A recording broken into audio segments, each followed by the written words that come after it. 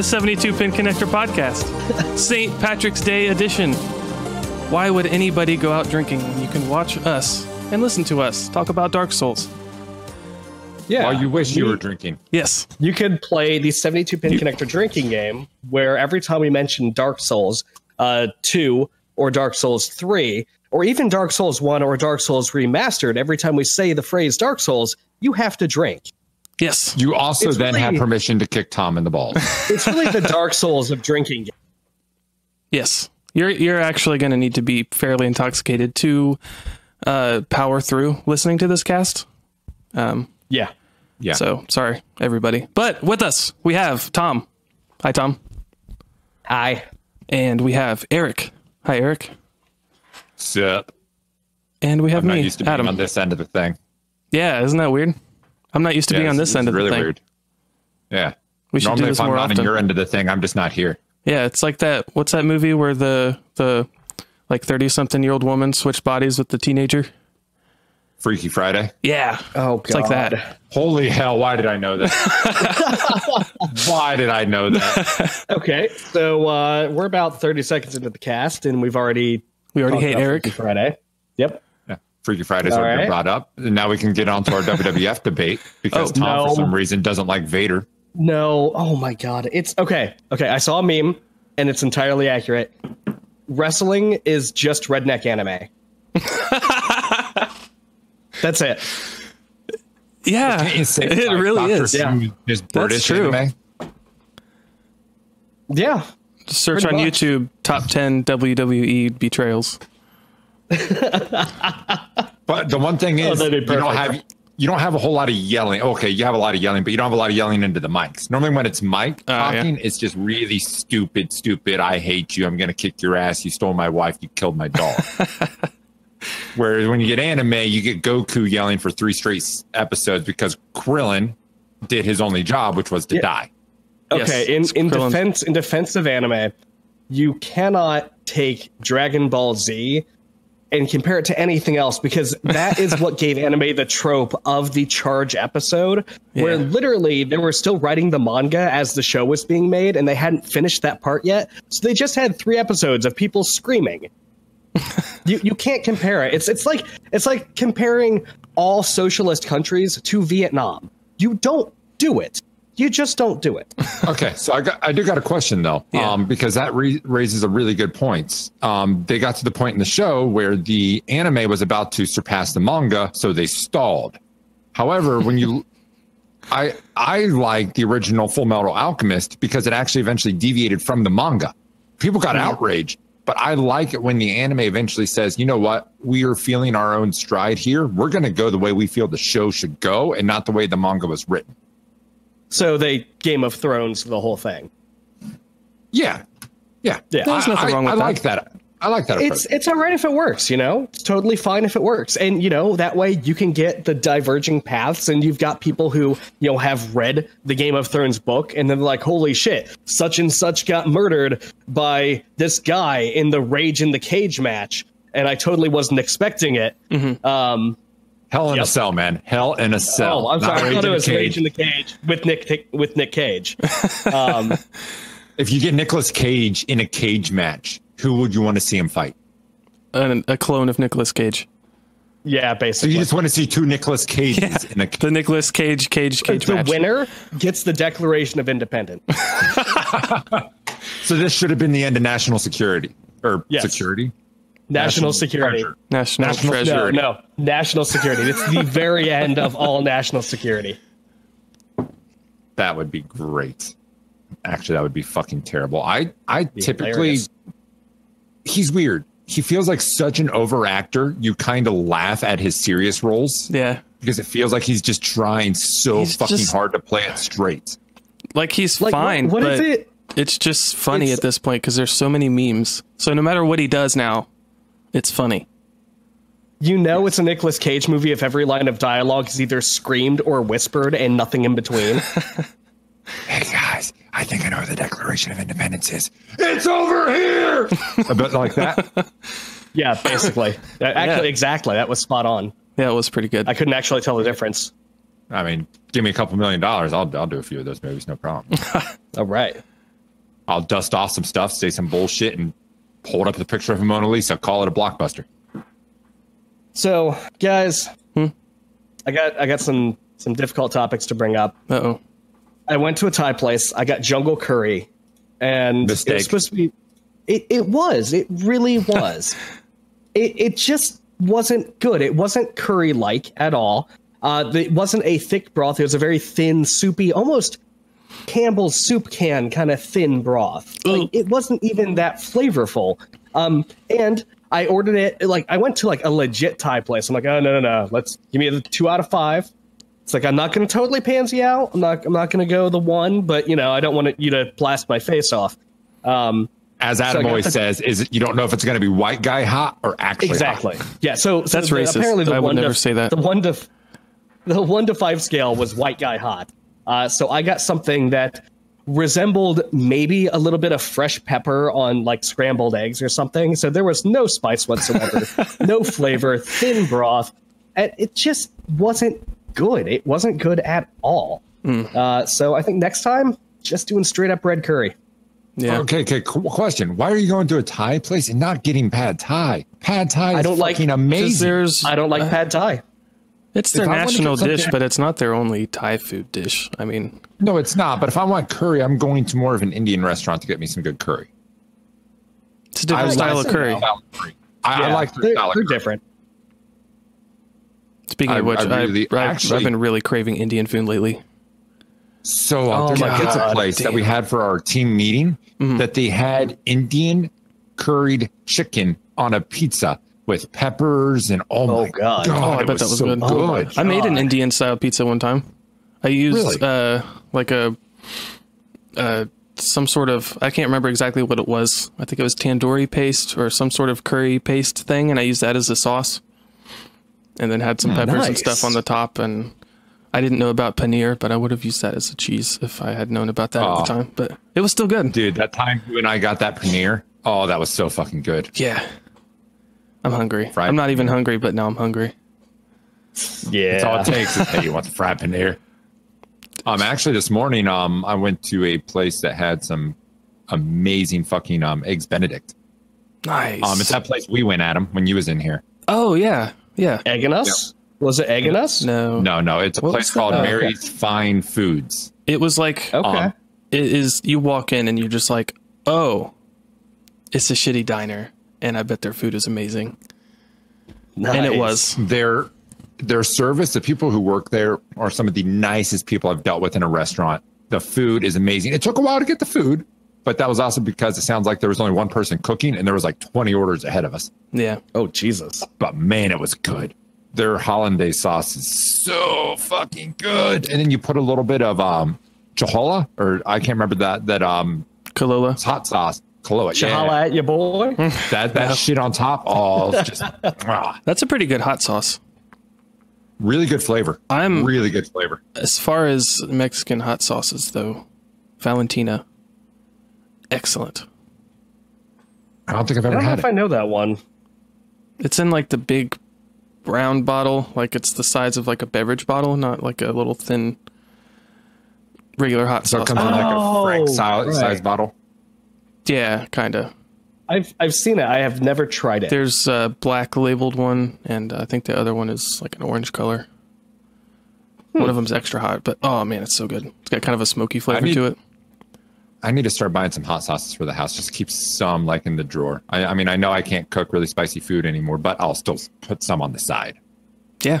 Love me some spice. You make you some wings. Toss it in some sauce.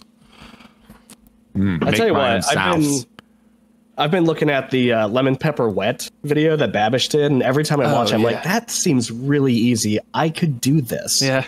But I never go forward and buy a bunch of wing stuff. Oh, have you never made your own wings before? No, I have. But before, when I made my own wings, I had my own deep fryer before it like fried itself to death. So I would always fry the wings. But what I want to do is I want to try Babish's method of putting, was it monosodium glutamate? I think MSG maybe, on the wings. Yeah. Or no, it's not. Tom would say the. It's not. He puts something. I forget what it is. He puts something on the wings. It might be as simple as like baking soda or whatever. But he throws them in the oven or in the fridge, and that dries out the skin. Then after you put them in the oven, it gets that fried, crispy texture to it without actually being fried. You see, I was able to pull that off, but what you do is you sauce them before you bake them. You take them out halfway through the baking and you re-sauce, and the sauce will actually caramelize on them. And then you have a side of sauce while you're eating them. Yeah, that sounds good. It is amazing. I approve. Yes. We need to do a cooking stream. I'm really hungry, and I'm not hungry, but I'm hungry. I want some wings.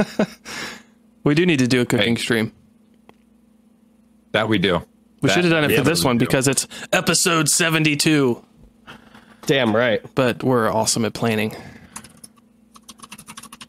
Anyway, we're so awesome. So awesome at planning. Speaking of awesome, did anybody play anything awesome lately? I've played something a little new. Something a little new. Let's hear. Yeah. Kirby. Kirby Star Allies. So it's the new Kirby game, just came out on Friday. It's really fucking awesome. Also, sorry guys, we're taking care of the issue right now, don't worry about it. But yeah, it just came out on Friday. Finally started playing some today. It's a Kirby game. It's fun. I like Kirby games. Have you guys played much Kirby? No, actually. I think I played one on like the Game Boy something? Maybe Game Boy Advance? I can't remember. Long time ago, but I haven't played one even remotely recently. I have played a shit ton of Kirby. Started out way back in the day playing Kirby's Kirby's Dream Land on the original Game Boy because that game was just fucking rad. And did you know Kirby in his first absorbed the powers of his enemies? It wasn't a thing. Also, the box art for Kirby, he was white. They hadn't picked a color scheme, so they made him white. Eventually, for the NES release of Kirby's Adventure, they gave him his copy powers, and they made him pink. And by the way, Kirby's Adventure is probably one of the greatest NES games of all time. It was lengthy, but not long, like super drawn out. It didn't overstay its welcome or anything. The soundtrack is glorious. The difficulty ramps up just perfectly and smoothly. It honestly feels like an adventure. It was one of my favorite 2D platformers of the era, and a game I can go back to anytime today. So my first exposure to actually playing a proper Kirby game was Kirby's Adventure, and it probably would have been about 2003. So I mean, I went back through emulation to play it, and that's when I'm like, man, this is a really good platformer. It takes the generic platforming and puts a really good twist. Like Mario tried to do it with the suits and stuff, but I feel Kirby is really where that really hit its stride. Is I'm going to take this guy, I'm going to take that guy, I'm going to take this dude. And this just simply inhale your opponents. Yeah, and then press down to absorb, or just spit them out because they taste like crap. But yeah, so on this new one, you actually can make a party. For the special ability people, you can throw a heart at them, and they'll join your party and they'll fight with you. And you can get up to 4 of them, and that's how this is co-op. So I could throw a heart at someone and bring in a flamethrower dude, and Tom can play as a flamethrower dude as I play as Kirby. Nice. And then all of a sudden I absorb in the power of the sword guy. And here's where it gets really cool. The sword can take different elements. So I can hold up, and then Tom can blow fire on me, and my sword will become a flame sword and become stronger now. So with the different elements and people you put together, you actually get different attacks. Like I had the rock power, and there's this ice dino. And if I hold up, the ice dino will throw ice down in front of me. I'll turn into a curling hammer, and I'll just get thrown into the enemies. Huh. So they curling stone? Yeah, curling stone. I guess curling hammer isn't really a thing, is it? No, because there are brooms and there are stones, I believe. I don't curl. You see, I see curling as you get a big ass hammer at one side and you just throw it and you try to get it to impale the ice right in the bullseye. It's kind of like lawn darts, but with ice and hammers. But then what does the broom guy do? Yes. He cleans up after. For his life because you play it on a pond and you don't want to be around when it breaks. Yeah, the loser goes down with the ice. Very, very accurate. That's exactly what they had at the Olympics. Nice. Yeah, I mean, it sounds like high adventure, but yeah, I'm to the first final boss. It's haven't gotten to the boss part yet. So far, the only thing I will say is it is super easy so far. Yeah. Granted, Kirby's never known for being highly difficult, but from what I've understood, you get lives. If you run out of lives, it's game over. Now, it's Nintendo, so I don't think it's going to be brutal, but it says it's going to be game over. But I think it's going to be like Super Mario 64, run out of lives, it restarts you with the same stars you had with 3 lives. Yeah, I never honestly got why they even had lives or 1-ups in Mario 64, because the only thing it made me do, the only, fail state was that I had to go back to the title screen and I would reload the file and jump back into the world. Like the only thing it cost me was time. So it was a little frustrating, and that's it. I think I'm a guy who I like punishing games. Yeah, but would that have been good as a mega or a permadeath? Like you run out of lives, your save gets wiped. Would you really want it? No. I'm advocating for what modern platformers have done, which is to do away with the concept of lives entirely. We don't need them. Unless you're making, the Dark Souls of platforming drink. Okay, I'm sorry. You don't need a life system. Just because you have a life system and you die and you go back doesn't make it the Dark Souls. It makes it, if anything, the fucking Mario. Because Mario did it. I think that really revolves more around total game length. Because to sit through and play a modern platformer, your playtime is going to be a lot higher than it would be to run through Sonic 2 or whatever. Indeed.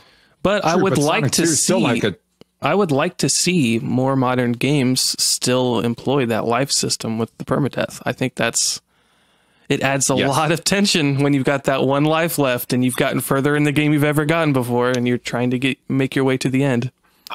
I have been a huge advocate of modern games are made simple, and that includes Dark Souls. Now, don't get me wrong. I'm not saying that there's not difficult sequences. What I'm saying is the fact that your death has no true punishment because you don't lose where you're at. Yeah. If Dark Souls was to say, you know what, you have lives. If you lose all your lives, we delete your save. That would make it legitimate. Like it would rev up the difficulty. It would make it to me like you wouldn't have enough lives to ever beat the game in Dark Souls. Yeah, they do something similar in 2. So the more you die, if you die while hollowed, they take a chunk of your life bar, and they take it all the way down to 50%. But that's actually not great design. So on one hand, while it feels like, oh, I can't die because then I'll have less health, what it actually results in is the person who's doing bad just does worse because now you have less health going into the game. Snowball effect. And the people who are doing really well keep doing really well. It's the worst form of capitalism. I don't like the handicapping. Handicapping is the wrong idea. Just hardcore, like, okay, you have 10 lives. You run out of them, you restart. Not handicapping, because yes, handicapping, that's that slippery slope of like playing drinking games. Once you lose, you get a little more drunk. You lose more, you get more drunk. And it's that slippery slope that, oh, fuck, there's no getting out of this. Right. Until you die. Until you die of alcohol poisoning or you run out of it. One of the two. Yeah. I don't know. It's difficulty in games is interesting. I do like that it's a topic of design now. It's a pretty popular talk around game design forums, around panels and such, because there are ways to make a game difficult but not frustrating. And a great example of that is Celeste. It's the platform I'm going through on the Switch right now because it is fucking difficult. They actually count your deaths, so you can go back and look. Oh, look, I died 400 times in this world, which, by the way, is not an inaccurate number. It's not an exaggeration. That was one of the death counters for one of these worlds. Damn. And yeah, good. Good. But it does the cool Super Meat Boy thing where you die and you pop back up at the beginning and you go from there. It's a really quick feedback loop. It's okay, fuck, I died. All right, I'm back in. It's not a you died and a life tick or a life counter ticks down and then you load into the level and there's a loading screen and then you get in and then you have to go through a cutscene and now you're actually playing. It's a really quick. You fucked up, try it again. You fucked up again, keep trying it again. Oh, look, you fucked up again. Congratulations, try it again.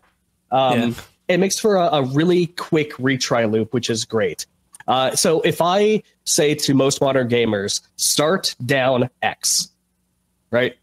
Retry your run in Tony Hawk's Pro Skater. The quick iterative feedback loops are fantastic and alleviate frustration. You can make a fucking difficult game, but as long as you've got these quick iterative cycles, the player doesn't feel it as much.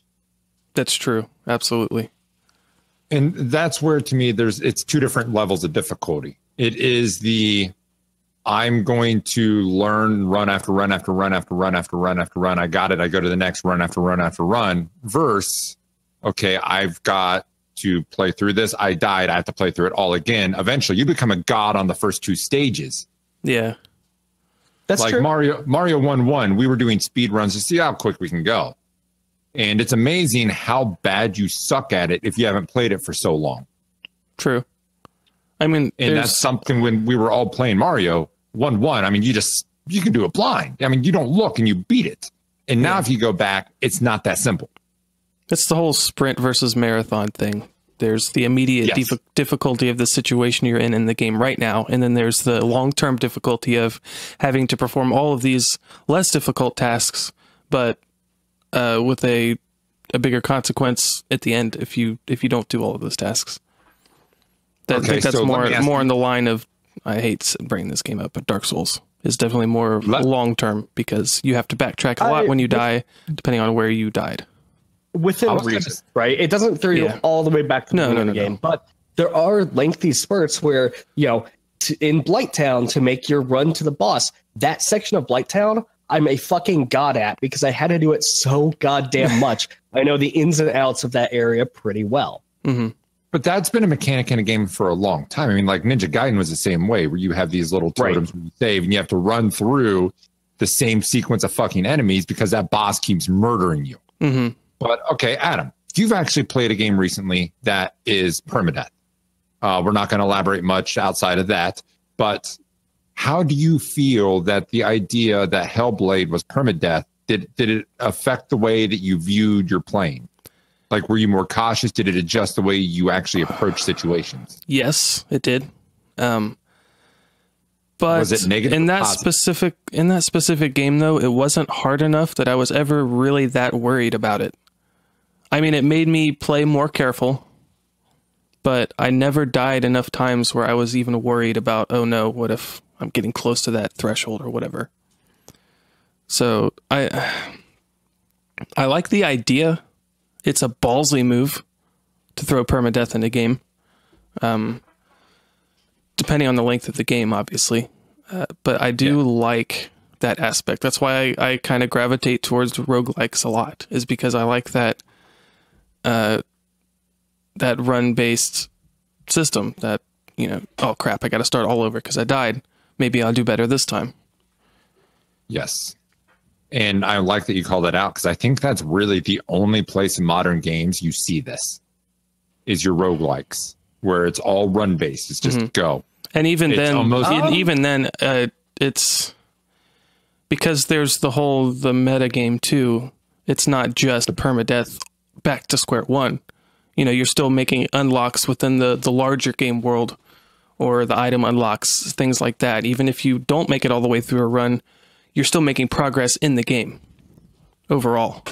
Right. Which I think is a really nice gameplay concession, because in Enter the Gungeon, I haven't gotten any further than the third world. But that game's just fucking brutal. Yes, it is fucking good, brutal. Though. But every time I play it, I make a little bit of progress. I get a little bit more, currency. I get to unlock a couple more guns. So I never feel like my time is wasted. Where going back to play, the old ASCII roguelikes, when I die, there's no meta game to it. You're just fucking dead. Like, that's it. I lost all of that progress, which, okay, it's all right. I don't hate the games because of it, but it's definitely a different feeling. I don't feel accomplished at all. I would argue that, the back to square one progress isn't just seen in roguelikes. It's actually seen in a lot of multiplayer games today. I'm referring to all of the Battle Royale games, right? Because those are very, very run-based, right? Mm-hmm. You have a run, you do decently well, you die, you go back to square one, right? You have no loot, you start all over again. So you're technically right. Yeah. You're technically right. I don't think it feels the same. That's like saying that Call of Duty every time, or Halo, let's go Halo, before there was leveling systems. Every match you start the same. And yes, you're right. But there is, yes, win or lose at like against an opponent, but like story progression wise is really what I'm getting at. That's where I think it makes it feel a little different. Yeah, in a game like Hellblade, which I can't remember how long it took me. I want to think it was about a 10-hour playthrough, something like that. If I would have gotten towards the end and died permadeath, I don't know that I would have ever finished the game. You know what I mean? Like there gets to a point where the game is so long that it's almost stupid to include permadeath because you're going to alienate people who would have maybe loved the game but couldn't get far enough. You know what I mean? And that's true. I have actually completely ditched games because like I would do multi-save states. Yeah. And one of my save states got lost and I would have had to revert back 5 hours. And I'm like, fuck it. And I didn't touch the game for another month.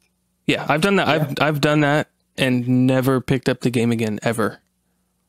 But to me, the difference there, I feel like I got cheated there. It's not that I fucked up. It's like my save got corrupted. Mm-hmm. I mean, if I, had a permadeath at the very last boss in Dark Souls, I probably wouldn't have gone back to the game. Yeah. Not a game like that. I mean, you guys are right. It definitely, the game length has a lot to do with that. And what I'm glamoring for is back in the early 90s, and a lot of times the games were short back then is because of technical restrictions. Mm-hmm. So permadeath made sense because if you only have a game that's 3 hours, if it's not permadeath, this kid's going to be done in your game in like 4 hours, and then what the fuck? Right. I mean, it's the whole arcade quarter eating machine kind of stuff. I mean, you got to have something that keeps them coming back, and that was the permadeath. Mm-hmm. Oh, and actually, I do want to ask something real quick. Sure. I know this is really out of the blue. Bivens pulls this up, and I did see this. Do you guys see that they're remastering Modern Warfare 2? I saw a headline. I didn't look into it, but that's interesting. Yeah, so it's not confirmed. Mm-hmm. It is still a rumor. There was a listing spotted on an online retailer, and more times than not, though, that tends to pan out, especially when it's their second best title ever. And Call of Duty's realizing that, we're still getting sales numbers, but we're not hitting the hearts like we used to. And Modern Warfare 2 was the last big hurrah for me. That or Black Ops 2. I loved Modern Warfare. I liked Modern Warfare 2. The remaster isn't enough to make me go back to the game. I got my fill in the multiplayer.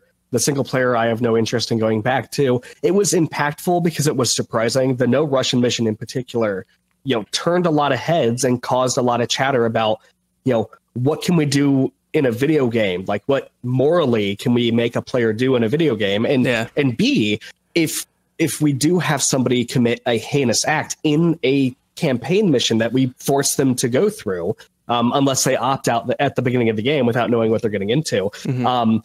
If we force them to go through this, what kind of message can we send the player, right? And I remember it was one of the only video games to actually make me feel like physically ill. Dirty. I was literally nauseous after playing No Russian, because it's totally different, right? We kill tons of people in video games. In Grand Theft Auto, I run around and I murder people. It's hilarious, so much fun. But these people in the No Russian mission, they were defenseless. They were running. They were screaming. They were begging for their lives, and it just didn't feel good at all. It didn't have the same satisfaction.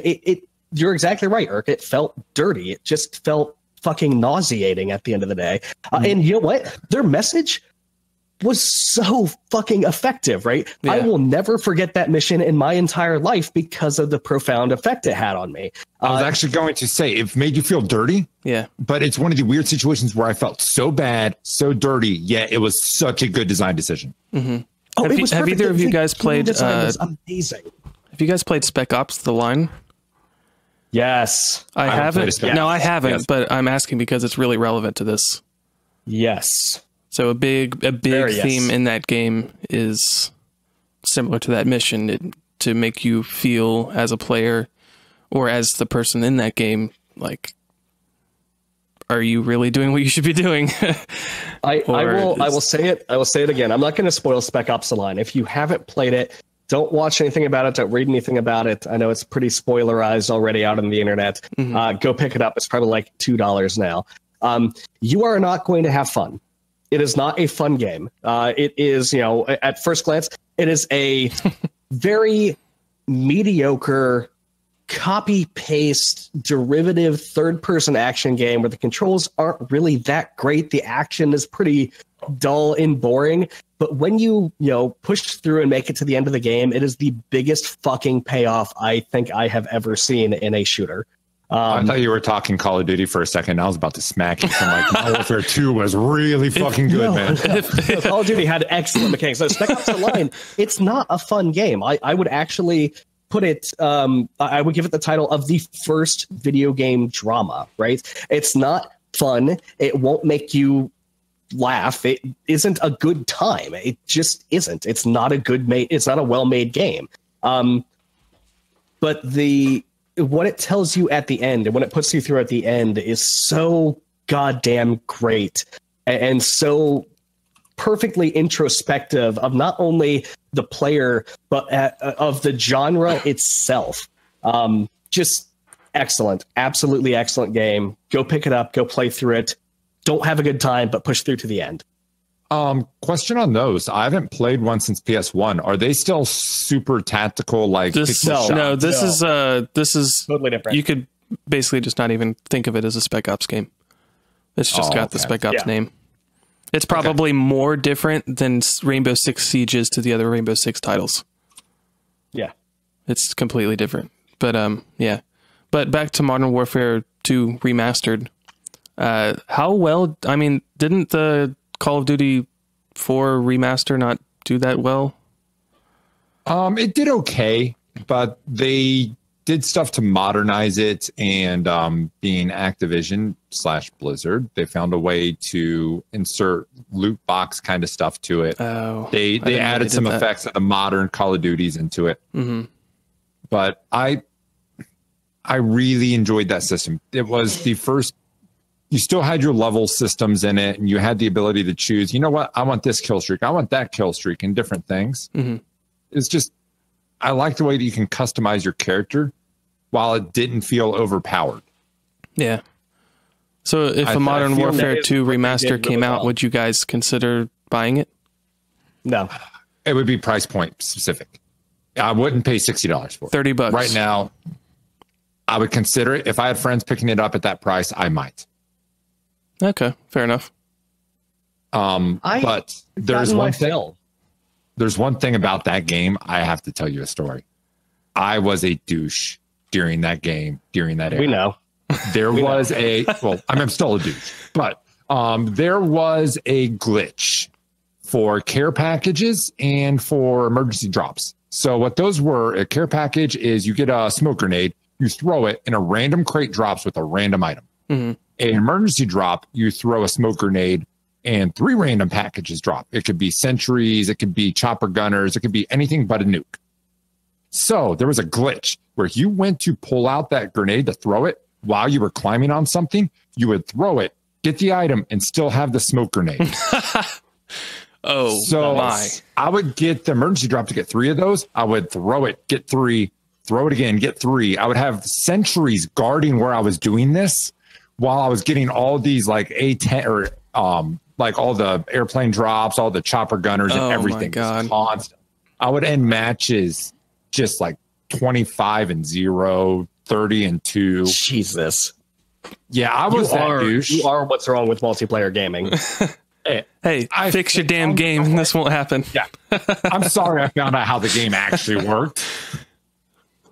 No, it was really bad. And in hindsight, I was a complete jerk. God, that was fun. Yeah, I don't know that I wouldn't have done that. Destroy people in a shooter? It is fun. As someone who is bad at online shooters, I would have taken anything I could get to have numbers that good at the end of a round. And it helped that I actually wasn't terrible at that, so I could actually work my way up to those rewards naturally and then spam them. Yeah. But yeah, that's funny. Call of Duty. Okay, here, let's go around real quick. Yeah. Adam, what was the last Call of Duty you played? The newest one during the free weekend. That doesn't count, does it? Oh, I mean, like on a regular basis, not just I played for 5 minutes. Modern Warfare 2. Okay. I kind of ditched out right around Black Ops. Black Ops for me. Although I like even with Black Ops, I played through the campaign, but I fired up the multiplayer and played a couple hours of that. Mm-hmm. The last multiplayer Call of Duty I got really into, so it just got tiring really quickly, was Modern Warfare 2.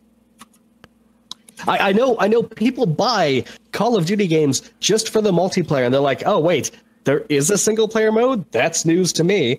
But I never got into it. Anytime I wanted to play a really fast-paced, twitchy shooter, I fired up Unreal. See, I've never played an Unreal game.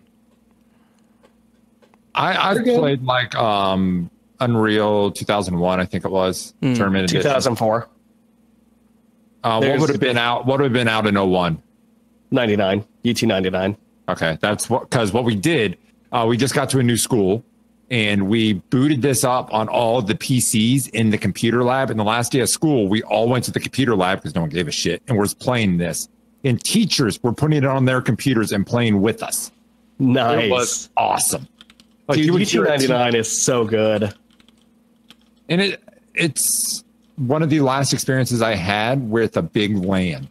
Big LANs on shooters are great. When you have everyone that's in the match within yelling distance of each other, and it's great if it has to be yelling, because all of a sudden down the hallway you hear, God damn it, Cody!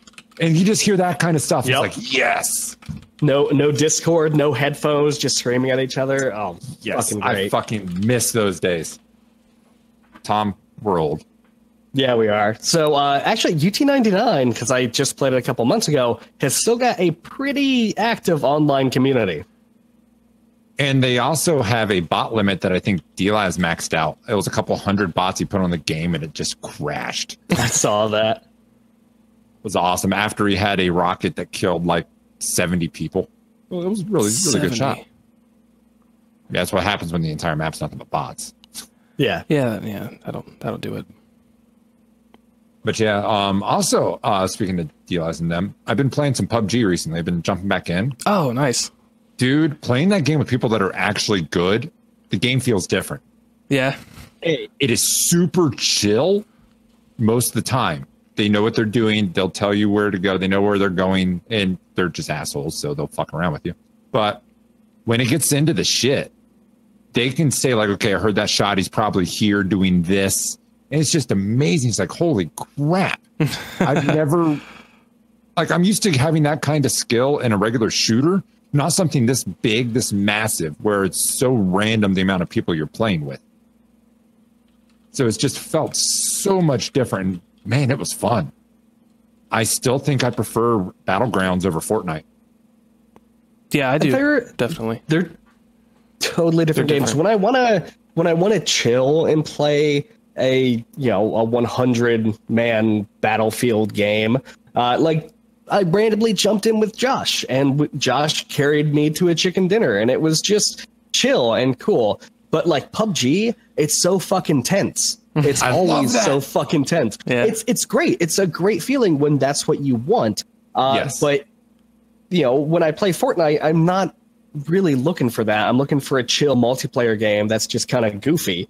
And PUBG is not kind of goofy. I was sneaking through some tunnels last night. You can, but it's definitely the gameplay leads you down a totally different path. But like this guy snuck up on me. I didn't see anyone for the entire match. I was like top 10, and a guy walked into a room and shot me. and that was my game. Wow. Just super intense for 90 people, and then I died out of nowhere. And that's where I feel it's different with the high-end people, because they understand where the circles are, where the flight path was, where the most of the people are probably coming from. And while, yeah, okay, you still have that calm, whenever you see someone and you're with good people, it's no longer a let's avoid them. It's, okay, let's do what we're doing, and then keep an eye on these guys, because if they come around, we're going to kill them. Mm-hmm. It's a whole different, because I remember playing initially, it was always, dude, let's not get in the shit. Let's just stay alive. We're going to place high. That's fine. And it's a whole different feel now. Yeah. Speaking of, while we're on the subject of Battle Royale games, did you guys see anything on Mavericks? No. I don't know if it's... I need to look this up more. I'm just bringing it up because I heard a brief thing about it, but I haven't looked into it yet. It's not out or anything, and I don't think it's early access either, but it's going to be a Battle Royale game with a 400-person player count and a destructible environment. Oh, in a realistic setting, which sounds ridiculously ambitious. So I mostly even doubt that it's going to come out, but I just wanted to bring it up.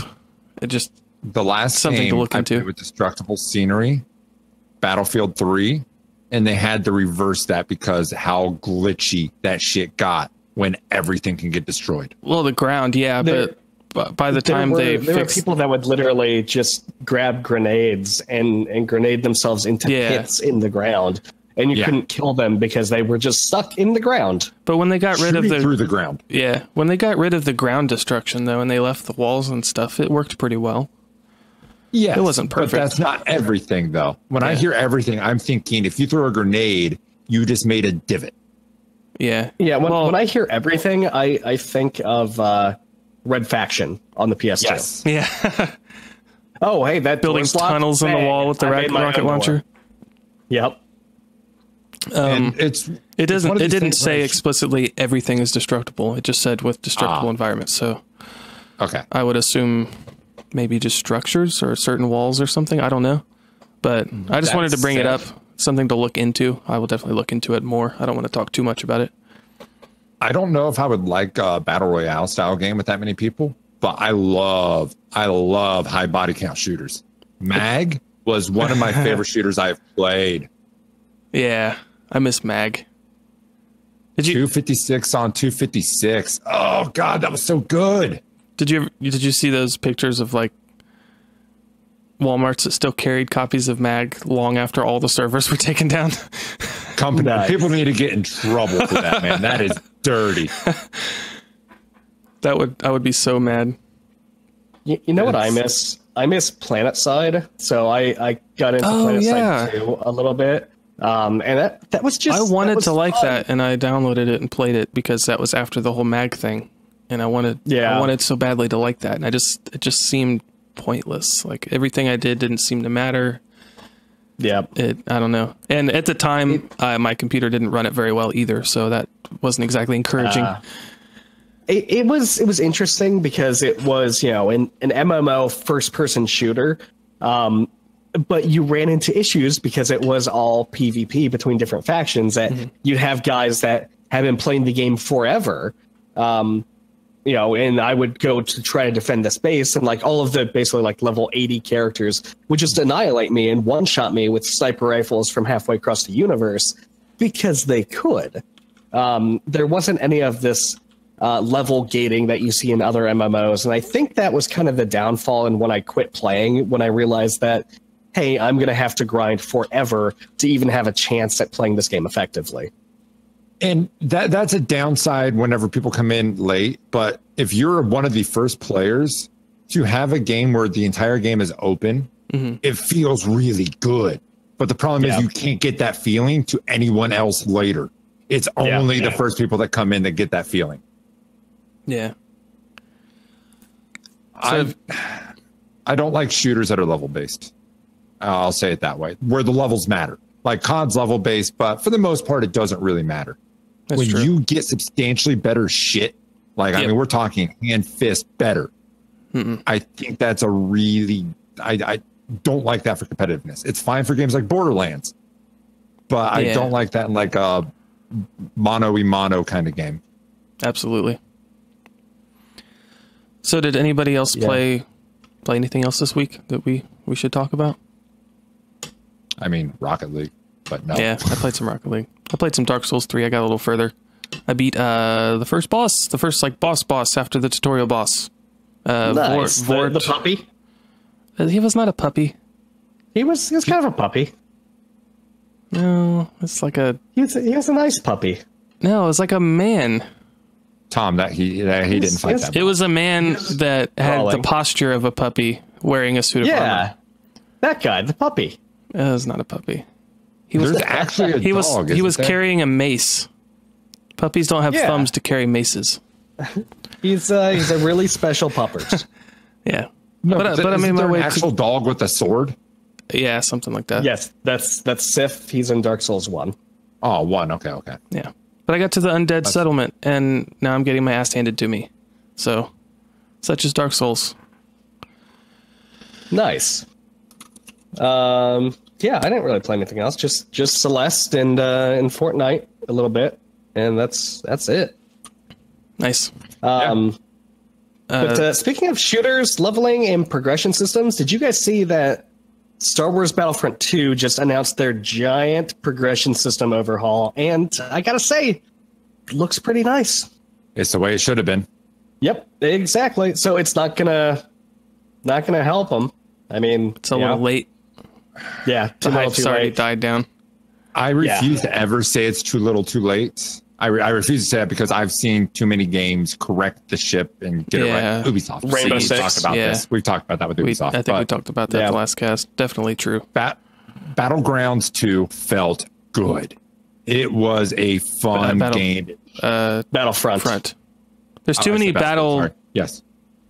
Battle adjectives or battle man. Prefixes. But no, Battlefront 2 felt great when we played that. When we did that for that postcast game, that felt great. The space combat was some of the best great space combat ever done. I hate vehicle levels in games and like vehicle missions and stuff. Any Battlefield game I've played, I don't really care about the vehicles that much. But for some reason, that was a lot of fun when we did those. What were they called? Galactic something? Galactic. I can't remember what they were called. We'll just call it. It was fun. I was so surprised because I hate vehicles in games like that, but I loved it. Listen, people don't like EA. People always hate on EA. Yes. But I will say this about this. If they actually make a game and they actually put the effort into it, they are good at the shit. They just like to make a lot of fucking money too, but they are good at the craft. They're shitty, but they're good.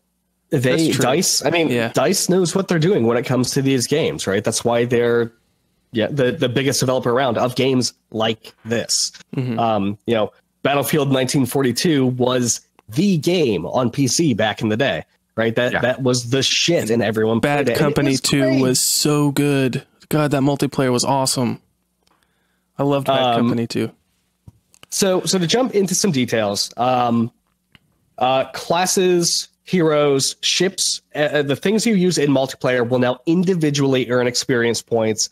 Experience points help you level up, and each level awards a skill point, which can be spent on star cards. Star cards and other gameplay changing unlocks will not be purchasable through credits or the paid currency crystals. And star cards are no longer found in crates. I'm basically reading directly from the IGN article. We'll put it in the show notes. Crates now only contain credits, which is a in-game currency, or cosmetic items like emotes or victory poses.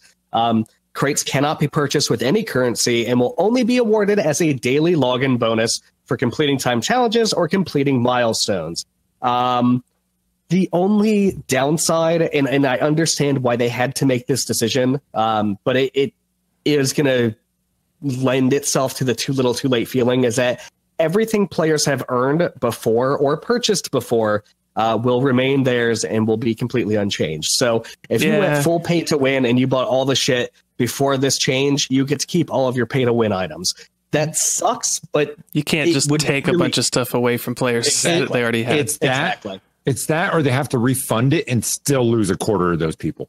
Yeah, exactly. Pretty much. Yeah, it's a damned if you do, damned if you don't. And frankly, you know, if they tried to get the people to refund it, they dug their own grave here, right? They couldn't make a good decision, or they couldn't make a good choice here because they already made a super shitty choice before. So I don't really feel bad for them being in this damned if you do, damned if you don't situation. Right. Yeah. They made their bed, they're going to lie in it. However, I will say that a company did bad, a company did terrible, but I will also admit, hey, you know what? They got this part right. This is a good decision. They fucked it up, but they got it right this time. Ultimately, bad people can make good decisions. If Hitler told you to do your taxes and follow, you know, save your money and invest in a 401k and, you know, clean your house and don't be mean to people, it'd still be good advice, even though he's still an asshole. Yes. So I just heard Adam defend Hitler. We're going to mark that down. Okay, episode 72. Adam defend Hitler. I didn't defend Hitler. 72, Adam's last podcast. No. Yeah, I didn't do any of that. You can't do that. That's for Twitter once we get popular enough for it to have Twitter feuds. Well, all it takes is a clip. Anyone watching right now can clip that out, and all of a sudden, Adam's this. Yeah, we won't go there. Anyway. Isn't that stupid, though, how the media does that to people, though? Oh, my God. Oh, yeah, it doesn't matter what they actually said. Yeah. Just bend what you heard to make it say what you wanted to say. Absolutely. Yep. So, yeah, Star Wars Battlefront 2 trying to fix some things. I don't know if it'll result in better sales going forward. I'm pretty sure the product is dead and buried already, but I don't know. It's Star Wars. It might have it. Yeah, maybe Disney will give the rights to someone else who actually gives a shit. I want to see a From Software Star Wars game. Oh God! I'm just kidding. It's basically you are the random rebel people who die, and everyone else is Darth Vader's. That's the game. That's the whole game. Yeah. Honestly, you want to know a company I want to see do Star Wars? It's fucking Bungie. Oh, you know what? So good. Yeah, that would be good. Yeah, I think Bungie would destroy, especially if they make Destiny 3 Star Wars Edition. What if it was like? What if it was Halo 2 and Halo 3 era Bungie? Yeah, that's what I'm saying. They make it a traditional shooter. Fuck yeah, dude. Because they can do stories. They know how to make big epic worlds. They know how to incorporate vehicles properly. Oh, they should have CD Projekt Red make a giant story-driven open world Star Wars game. Oh, that would be so fucking good. They've got to get their feet wet on Cyberpunk 2077 first. Which, by the way, forgetting about that. I need to look into that. I heard a rumor that it will be released sometime in the next 15 years. So, again, just a rumor, not guaranteed, but sometime in the next 15 years, I bet we'll see this game come out. And only 20 people will die, and only half of the team will quit in the process. Yes. But eventually... we waited that long on was fucking The Last Guardian. Yeah. So The Last Guardian went through what, like 3 console generations? Oh my God. Yeah, it was hideous. And the game overall was okay, but because it waited so long, it did not make what people wanted. Yeah, that's true. So speaking of CD Projekt Red, Geralt from The Witcher is coming to Soul Calibur 6. So that'll be cool. He kind of fits in. Cool. He's got 2 swords. You guys play Soul Caliburs? Yeah. I played one a long time ago. Back. The last Soul Calibur I got heavy into was Soul Calibur 2 on the GameCube because it had Link, and that game was fucking badass. Yep. That was the last one I played heavily. Which one did I play? It might have been 2. Whichever one was on the PS2, I think is the one I played. It probably had Heihachi as the pack-in character. Maybe. Yeah, I think so. It was Soul Calibur 4 when they did Darth Vader and Yoda, right? I think so. On the PS3. And then they did Spawn or Predator. They did Predator. Which one did Spawn was on Soul Calibur 2. That's the one I played. Xbox. And I was like, I wish I had that on Xbox. They have a history of bringing in characters. I think it's fun, but it doesn't always work. Doesn't have to work. Speaking of things that probably won't ever work, is Ark Survival Evolved coming to mobile as a free-to-play game. So, okay. All right. Stardew Valley's new wizard simulator, Stardew Valley creators' new wizard simulator. It's called Witchbrook. Okay. All right. We'll see it when it comes out. And a new study that has compared people playing at least 30 minutes a day of Grand Theft Auto versus The Sims 3, they found that GTA causes no significant changes in behavior, which is cool, right? That's what we've known. That's what all the other studies are saying. Looks like another great study. But what they didn't study is violent gaming causing violent behavior in your significant others. So apparently a man was stabbed by his girlfriend for playing too much PUBG. And yeah, so that's a thing we have to study now. He's fine, by the way. He's also single. So ladies, sounds like a winner. Spends 12 hours a day playing PUBG. Wants to be an esports star. So get on it.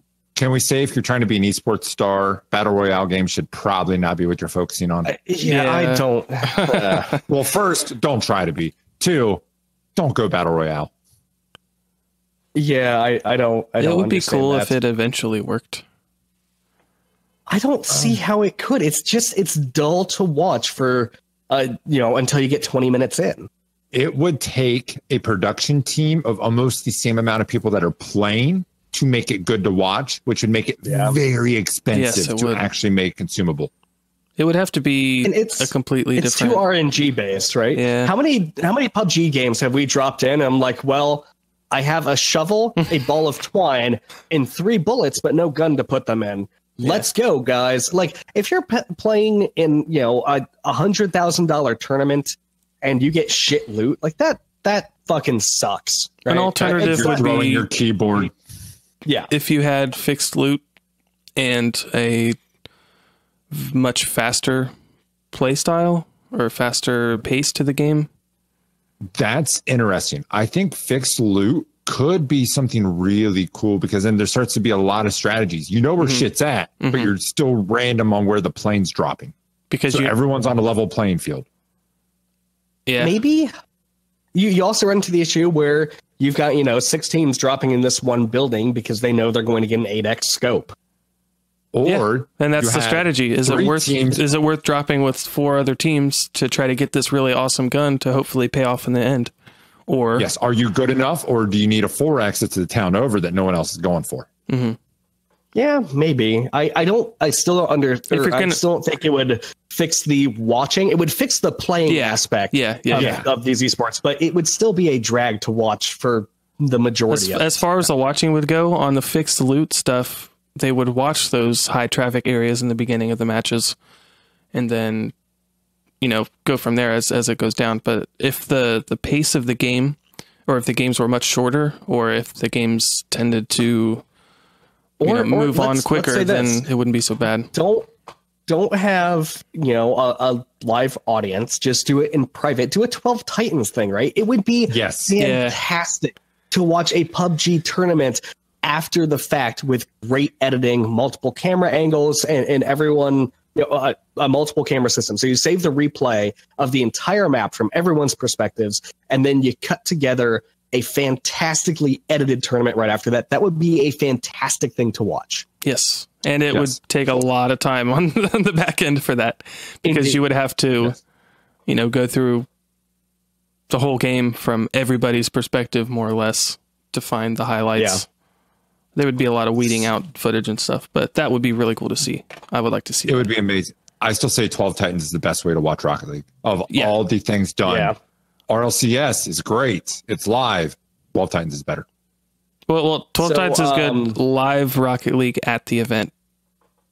Fantastic. Okay. I can definitely recommend that a lot. But so speaking of live events and giant esports tournaments with a $26 million prize pool. Hey Tom, you want to go this year? It's always in Seattle. Let's go. Yeah, because it's literally right down the street. It's the entire reason why I got a new job and moved to the West Coast, is so I could watch the international, which is now going to be in Canada. So thanks, Valve. Thanks, Obama. Love you too. Interesting move. There could be other reasons to it that I don't want us to touch here, but it's moving to Canada. I'm honestly, I get it. I understand. We can't go into these reasons because we just end up in a giant shit show of a debate. But I'm really disappointed. This hurts. I think it's actually a good call, though. It hurts because we live here. If you don't live here, it's a good idea for the biggest event in all of Dota to be in different spots. RLCS does it. Yeah, Dota should be doing it. That's true. That's a good point. I can't argue with that. The international should be international. It shouldn't be in Seattle, right? It should be in Frankfurt. It should be in Beijing. It should be in Beijing. It should be in fucking Toronto, right? It should be in Dallas. It should be fucking in Tokyo. It should be everywhere because Dota is everywhere. It just hurts me because it was in my backyard and now it's not. Yeah. You waited too long and now it's gone. Yep, I did. Microsoft's forming a new... Moment's gone. Yes. Okay, sorry. Go ahead. Dust. Proceed. Just some dust. News. Microsoft is forming a new cloud gaming division. Cool. That's all we know. Okay. So that's, yeah, okay. Microsoft needs to do something. Yeah. Yeah. Big news, though, is we've got beta releases of Fortnite and PUBG on mobile phones. And here's the surprising thing. Everyone's saying that Fortnite on iOS is really fucking good and runs like a dream. I've actually heard that PUBG crazy. Also plays better than what you would think. Yeah.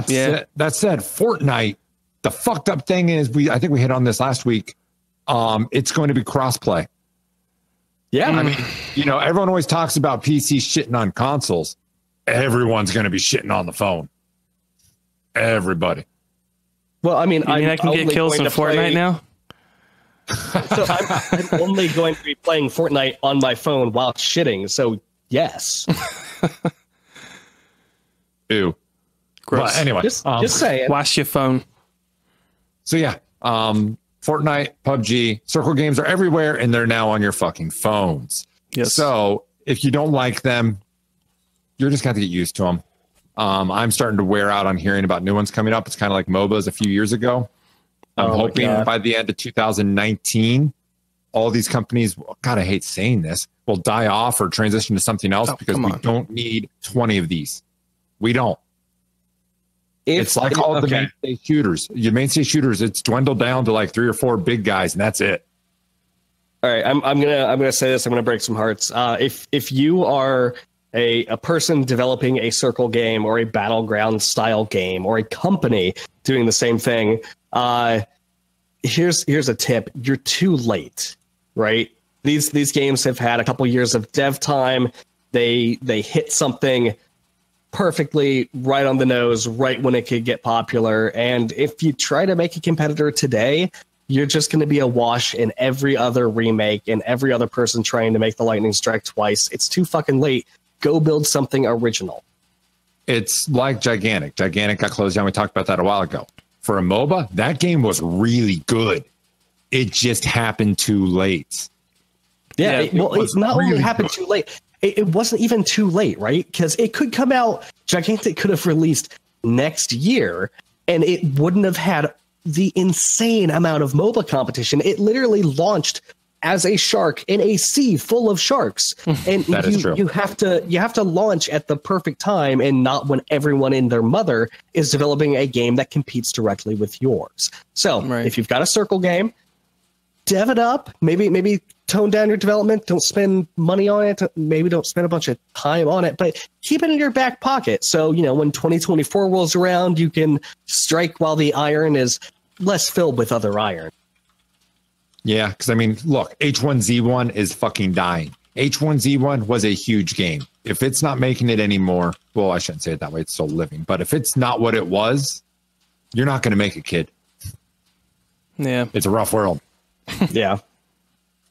Yeah. And so with that, I'm totally going to download Fortnite on my phone because I guess it feels really good. But there's an issue, Tom. iOS. They're making an Android client. They already said that. It'll get there. It'll get there. Yeah, eventually. I'm going to install an iOS emulator on my Android phone and play it through my Android emulator on my Linux computer. On your toaster. Line. So I want to talk about this because I don't know if it was you or someone else talking about it. If you emulate the Android on your computer. You get into a hopper with only Android players, but you're playing with mouse and keyboard. Holy shit. It could work. There are emulator flags, but you could potentially make it spoof that. I mean, this has happened with Pokemon Go a lot. There are always going to be ways to hack around this stuff.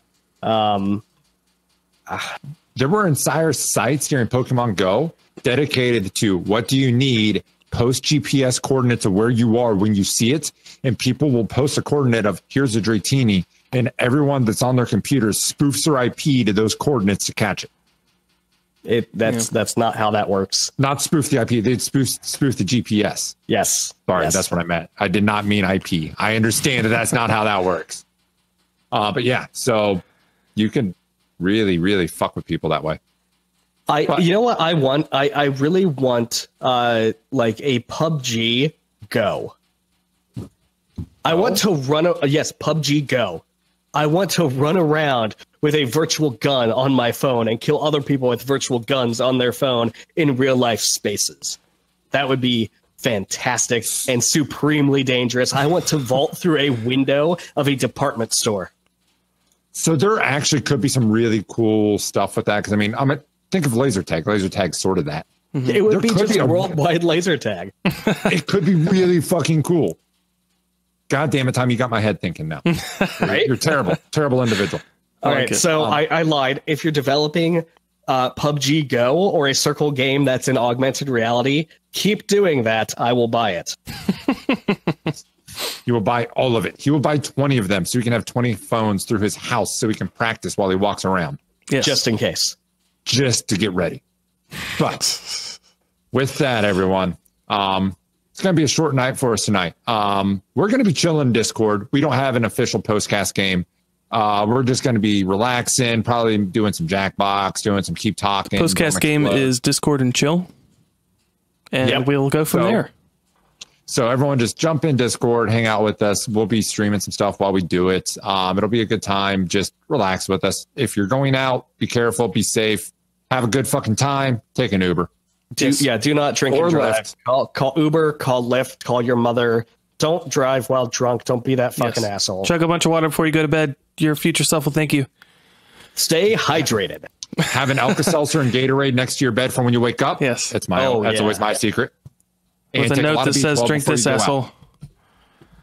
But with that, everyone, let's do the rundown. Let's get out of here. So if you are watching on Twitch right now, you can go over to 72 Pin Connector on YouTube and you can watch some of our older content. We'll have some other videos up there. But yeah, we have shit there. If you're watching us there on delay, you should totally come chill with us on Saturdays. Next Saturday is the last weekly we are doing.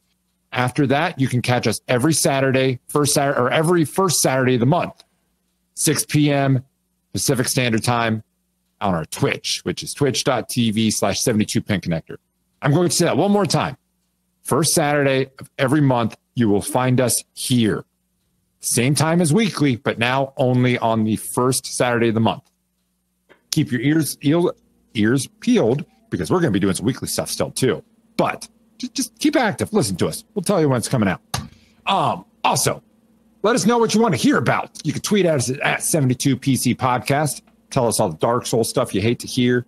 Tell us how great we look and how you love our voices. Tell us that we're awful. Whatever. Just tell us shit. And if you would like to listen to our podcast, yes, this is actually a podcast. It is a podcast. You can get the RSS. You can get our RSS feeds at 72pinconnector.com or Google Play, Stitcher, iTunes, wherever the fuck you want to get them. Pocket Cast. So, Pocket Cast, yes, I love Pocket Cast. Such a good little app. With that, you guys have anything else you'd like to throw out there? Pocket Casts. Okay. Pocket Cast. Okay. Yeah. Till next week, y'all. Game on. See you, everybody.